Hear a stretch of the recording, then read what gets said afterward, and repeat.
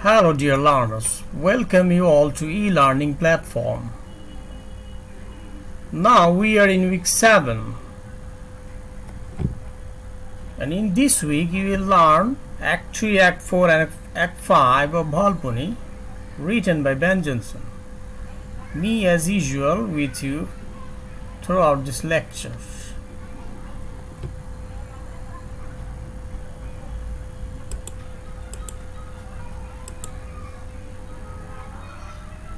This week you will learn 4 lessons.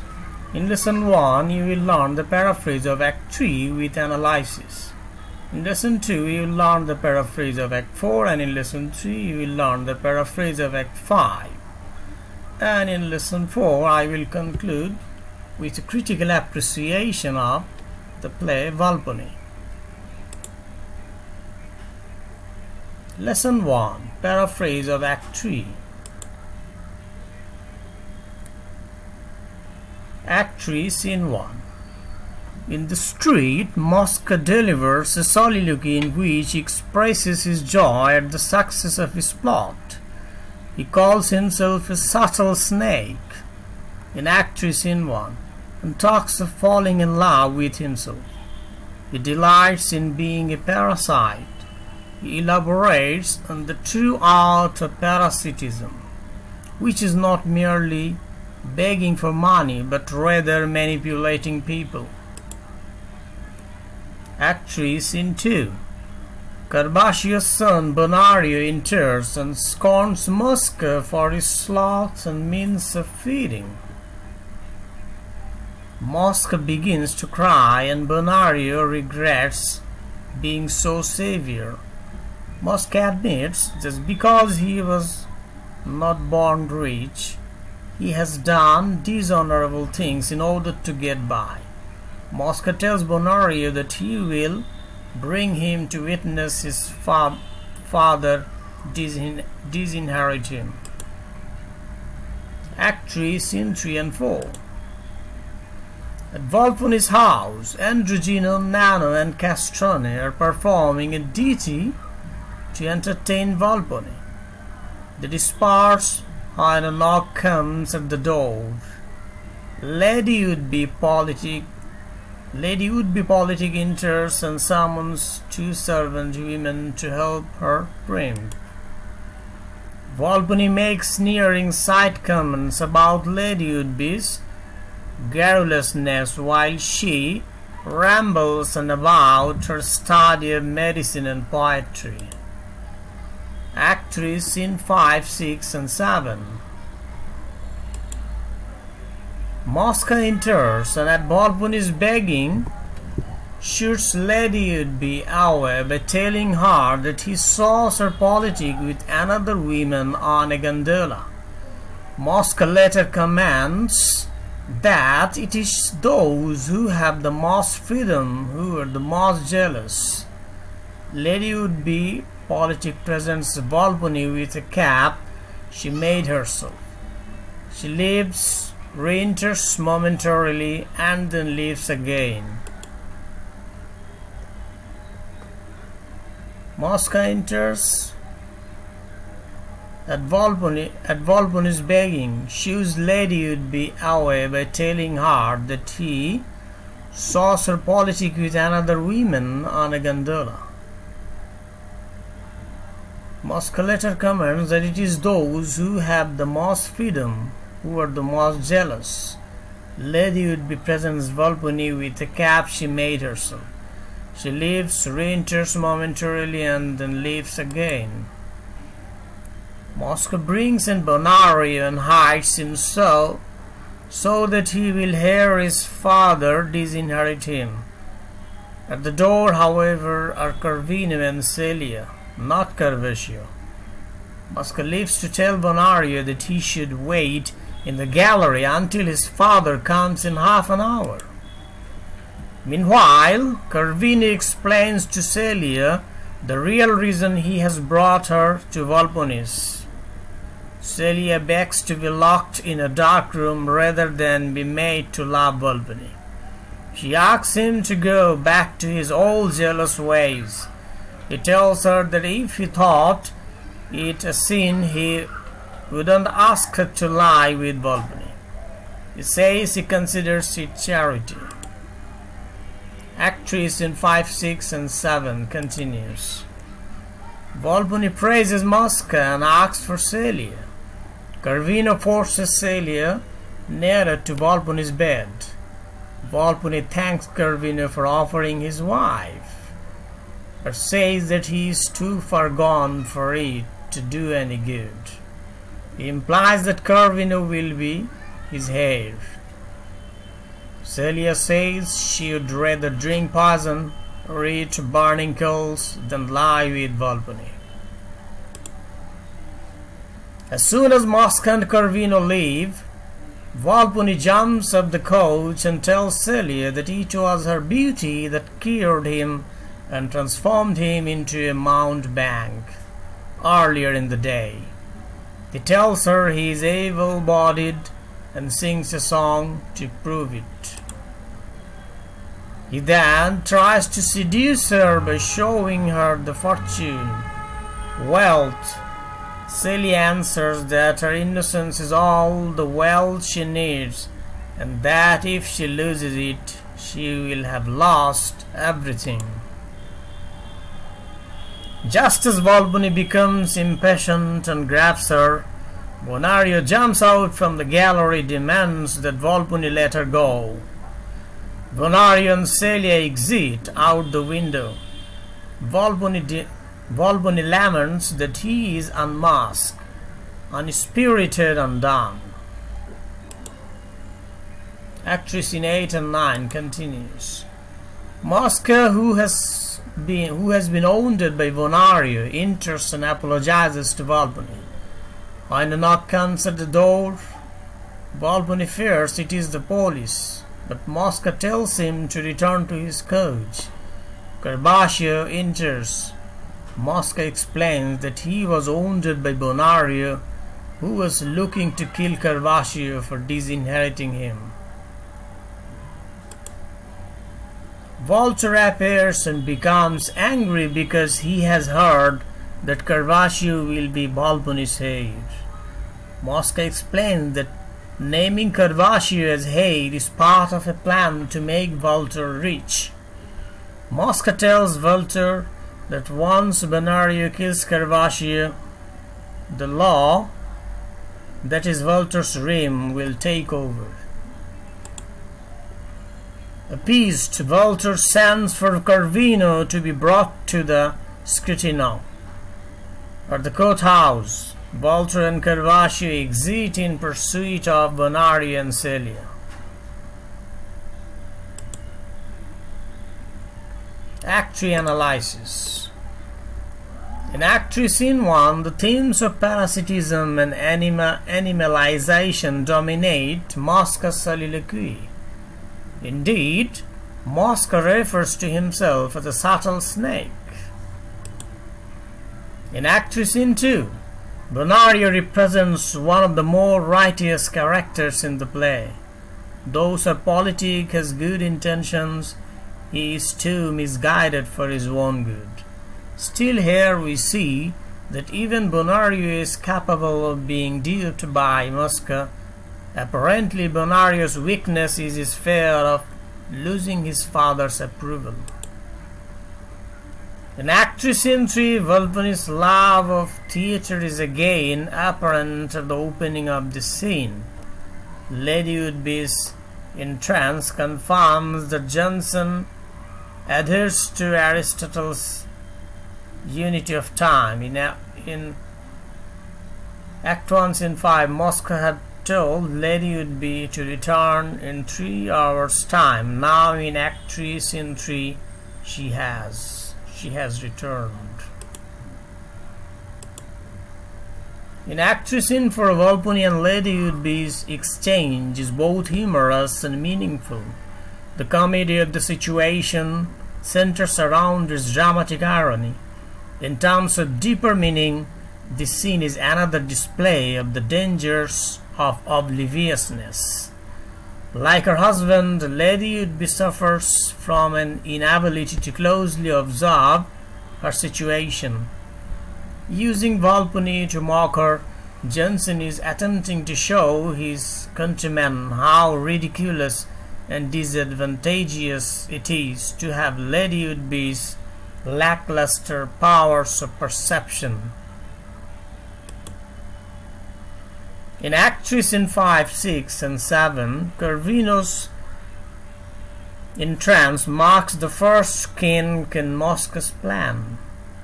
So far, Mosca's every move has had its desired effect. However, Corvino has come to the house earlier than Mosca expected. As a result, Mosca is forced to hide Bonario in the gallery so that he won't hear Mosca's dealings with Corvino. In Act 3, Scene 7, Corvino and Celia's interaction is primarily an expression of sadomasochistic desires. So what is sadomasochistic desires? In Elizabethan theatre, the language of sadomasochism was often coupled with the language of love. In Shakespeare's The Merchant of Venice, for example, Bassanio famously tells his lover Portia, "I live upon the rack. In the eyes of medieval era Christians, a trial is what legitimized the Romans." In the case of Corvino and Celia, the last shred of romance is trumped by greed. Considering her sadomasochistic desire, Celia's innocence, at least as she professes it, is debatable. By talking the side of pity, Celia prefigures herself for redemption, both in the context of Christianity and in the context of the play. In the courthouse scene, Jonson chooses to save Celia from punishment because she has proven her commitment to honor and righteousness here in Act 3, Scene 7. Likewise, Bonario is preserved for his determination to do right, as evidenced by his rescue of Celia in Act 3, Scene 7. The scene Act 3, Scene 7 then serves as a proving ground for the upstanding characters in the play. In Act 3, Scene 8 and 9, Volpone and Mosca begin to accelerate toward their downfall.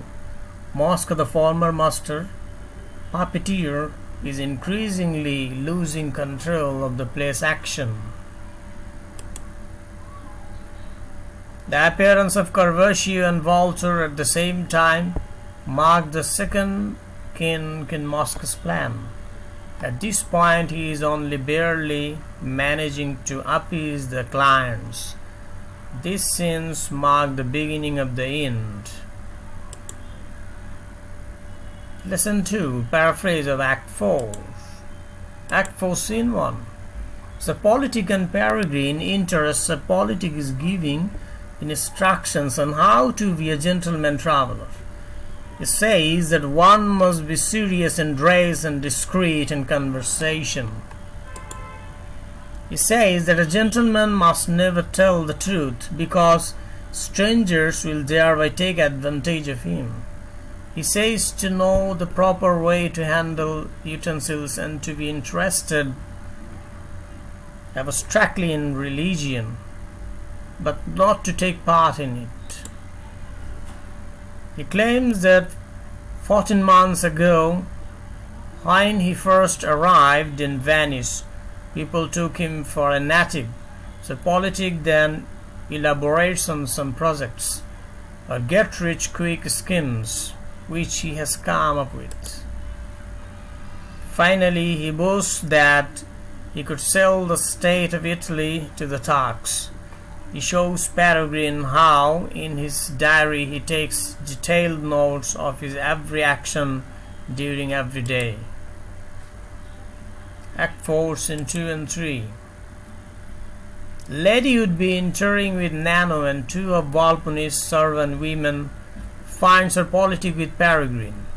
Because she believes Mosca's lie, Lady would be suspects that Peregrine is a woman in disguise.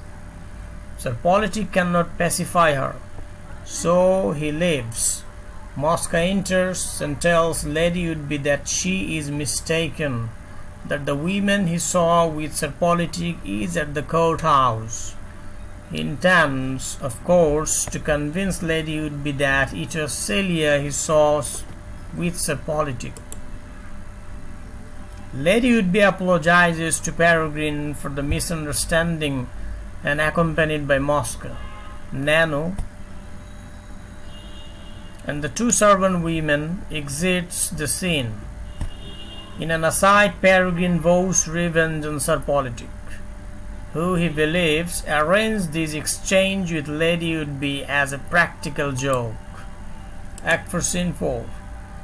At the courthouse, Mosca makes sure that Carvaccio, Walter and Corvino are all familiar with the lie they are going to tell in order to protect themselves and condemn Bonario and Celia, whose story could ruin them. Mosca then assures them separately and secretly that they will inherit Volpone's fortune when it is all said and done. Finally, Mosca tells Walter, the lawyer, that he has another witness who will testify against Celia. This witness is, of course, Lady Woodby. Act 4, Scene 5 and 6, Court Scenes. The four avocatory, or the judges, discuss how atrocious are the crimes of Volpone, Mosca and Carvaccio, which have been brought to their attention by Bonario and Celia. The first avocatory asks why Volpone is not present, and Mosca introduces Walter as his advocate or lawyer.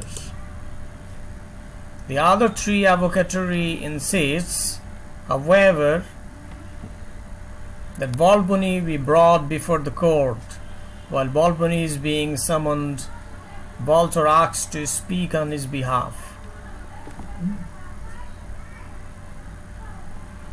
He then accuses Celia and Bonario of having an affair which left Carvaccio no choice but to disown Bonario.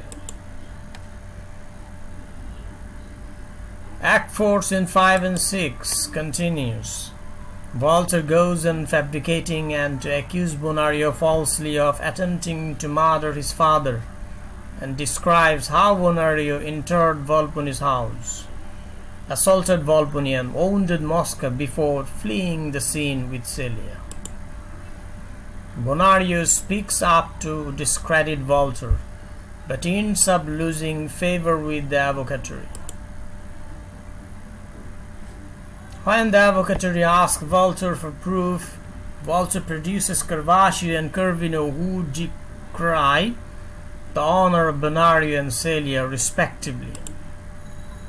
At this, Celia faints. Mosca steps forward and claims that his wound speaks for itself. As the avocatory lean toward believing the testimony against Bonario and Celia, Lady Woodby appears and seals the deal, defaming Celia for supposedly seducing Sir Politic. Bonario and Celia state that their consciences and heaven are their only witnesses, but the fourth avocatory replies, "These are no testimonies." Again, pretending to be feeble, Volpone enters the scrutino or court. Walter argues that in this fragile condition, Volpone could never have committed adultery. Walter concludes his case by arguing that if Bonario and Celia's story is believed, then no one, not even the avocatory themselves, is safe from slander. The avocatory orders Celia and Bonario to be taken away and commend Walter for his service.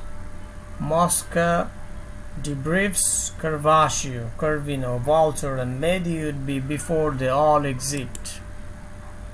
Act 4 analysis. Scene 1. The significance of Act 4 Scene 1 in the context of the play is not easily elucidated or elaborated. In contrast to Volpone's, Sir Politics get rich, quick schemes are essentially harmless, mostly because he never actually goes through with any of them. In Act 5, Peregrine uses one of Sir Politics' plots as a pretense to enact revenge.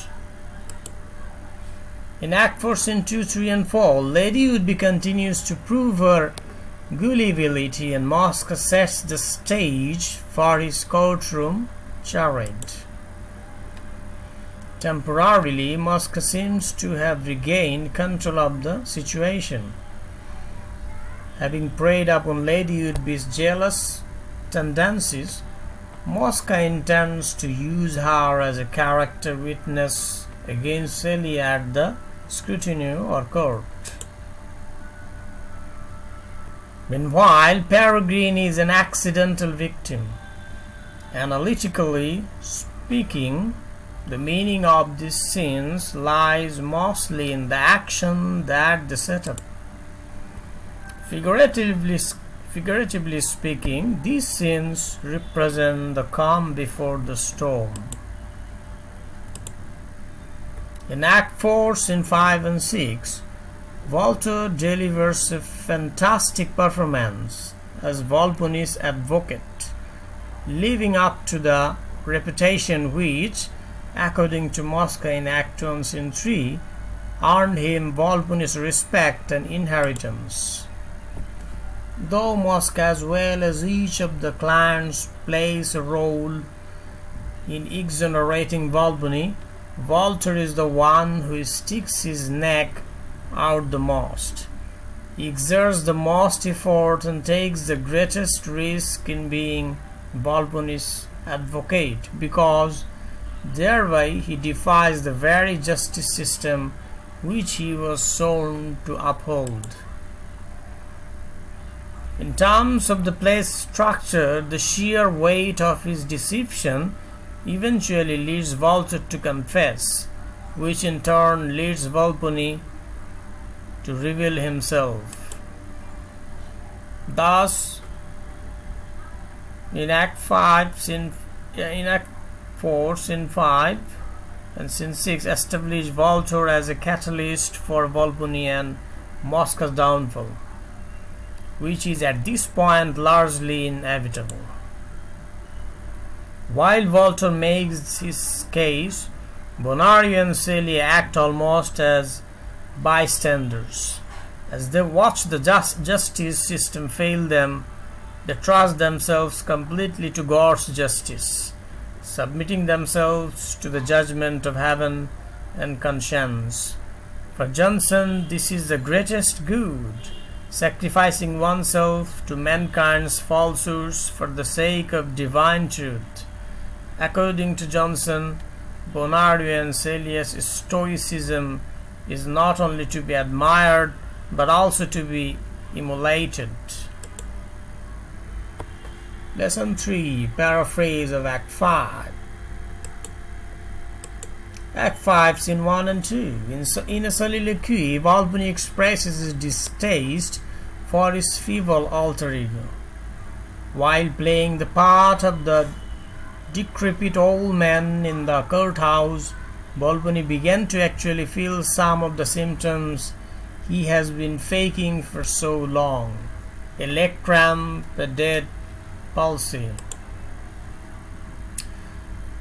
Mosca enters and reveals in his triumph, saying that it is a masterpiece,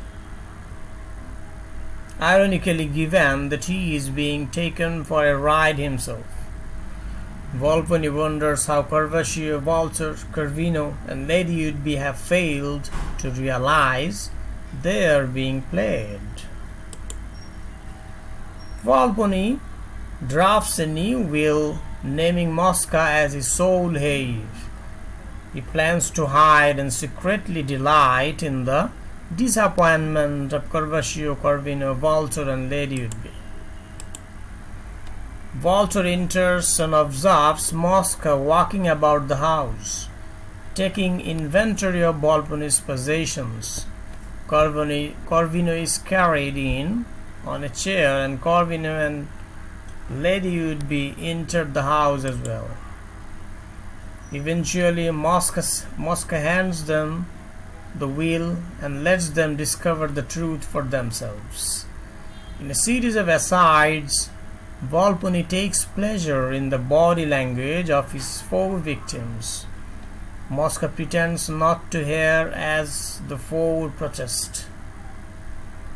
Then one by one, he berates them for their misguided attempts to win Volpone's inheritance. He reminds Lady Woodby that she offered to sleep with him if he would make her his. He rebukes Corvino for willingly becoming a cuckold, and Corvatio for disinheriting his son. Finally, he scolds Voltaire for betraying the law that he professes to uphold. Each of them leaves after his reprimand, and when they are all gone, Volpone emerges. Volpone emerges from behind the curtains and congratulates Mosca, encouraging him to continue the act in the streets. At the politics house, Peregrine plans his revenge. After gaining entrance to the house in the guise of a statesman, Peregrine warns Sir Politic that the young Englishman he met earlier, that is, Peregrine, was a spy who informed the Venetian government of his plans to sell the state to the Turks. Peregrine tells him that government officials are on their way to search his house. Sir Politic orders his servants to burn his papers and hides himself in an innermost tortoise shell, just as three merchants, disguised as government officials, entered the house.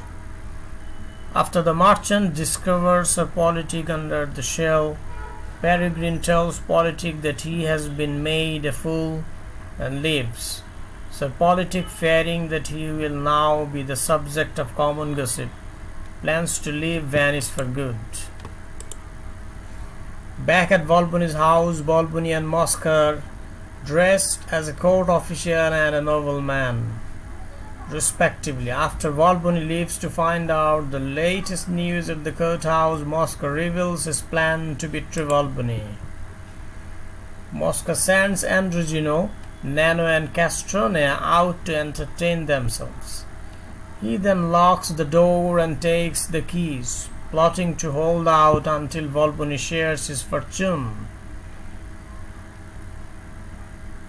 So here all the characters are betrayers. They betray with one another. He rationalizes his scheme by saying, "No man would construe it a sin. Let his sport pay for it." This is called the fox trap. Act 5, Scene 6, 7, 8, and 9. In the street, Volpone, disguised as a court official, torments Corvatio and Corvino by pretending he has heard news that they inherited a fortune. After they leave, Volpone continues the charade with Voltaire as his victim. Voltaire exits and Volpone returns to torture Corvatio and Corvino just as Mosca passes by. Corvino threatens to beat Volpone, who teases him for publicly confessing to be a cuckold. They exit as Mosca enters again. Voltaire enters and idly threatens Mosca while Volpone continues to poke fun. F5, Scene 10 and 11. At the scrutiny or the court of justice, Voltaire confesses to the avocatory or the judges that he misled them. Volpone leaves the courthouse. Corvinus steps in to prevent Walter from incriminating himself as well as the other three would-be-heirs. Walter, however, gives to the avocatory his notes, which describes in detail the lie which Mosca, Carvaccio, Corvino, Walter, and Lady would-be conspired to construct. Corvino and Carvaccio deny the truth of the notes, saying that Walter is possessed by the devil. In the street, Volpone ores that he has ruined himself by goading Walter to the point of confessing before the court. Nano, Androgino, and Castane enter and tell Volpone that Mosca has taken the keys to the house. At this point, Volpone realizes that Mosca intends to betray him, Volpone, his master. Act 5, Scene 12. Volpone is still in disguise. He re-enters the courthouse and tells Walter that has been sent by Volpone, who is still alive, to tell him that he is heir. Upon hearing this, Walter pretends that he has been possessed all along, denying that he ever wrote the notes. As Mosca enters, Volpone tells him to affirm that Volpone is still alive. Mosca, however, implies that Volpone is dead, and speaking aside to Volpone, demands half of his fortune. Volpone at first refuses, then accepts, but Mosca insists on having more. As he is being taken away to be whipped for lying to the court, Volpone takes off his disguise in order to bring Mosca down with him.